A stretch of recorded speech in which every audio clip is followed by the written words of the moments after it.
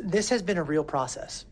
And I think back to when it started, right after David McAtee was killed. And Robert said, keeping this quiet. I wish you all could have driven. We didn't have these meetings in Clay County.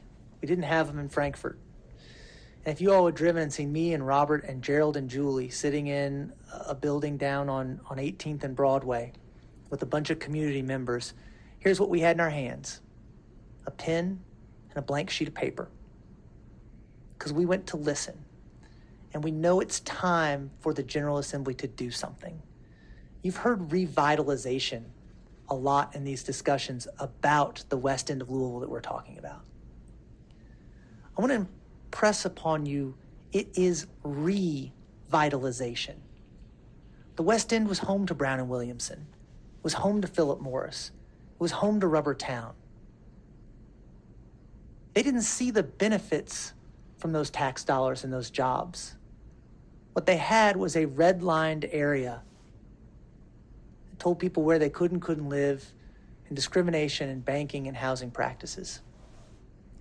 We have to go in and understand that background to be able to draft something to get through people as diverse as the Kentucky General Assembly that will help the community that we're intent upon helping.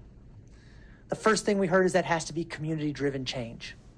That can't just come from us. We are the legislators up here who ultimately pass the law. But the change needs to be led and driven by the community. We accomplish that with not just the composition of the board, but the fact the board self-perpetuates.